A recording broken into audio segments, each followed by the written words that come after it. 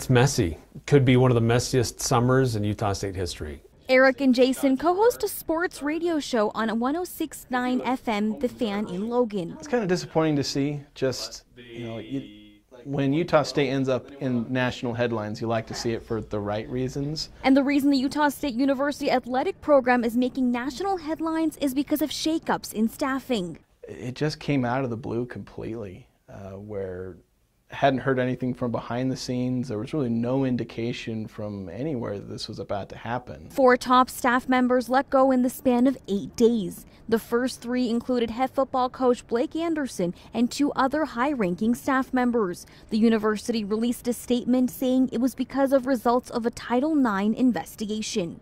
The report comes out and like that, they're fired. So it's odd.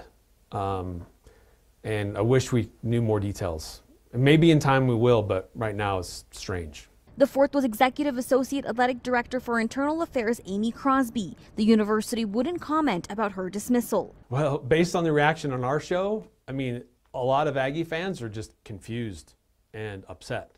I spoke to people on USU's campus about this. I think it's one of these things that just has to kind of work through the system, because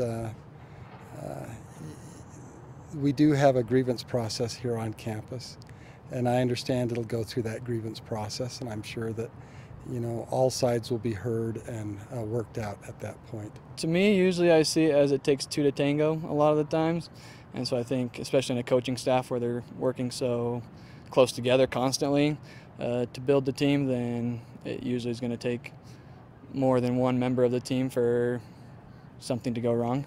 Hoping it doesn't impact the athletes or programs in the long term. There's a lot of frustration and concern in what's going to be the trust level moving forward with who's left.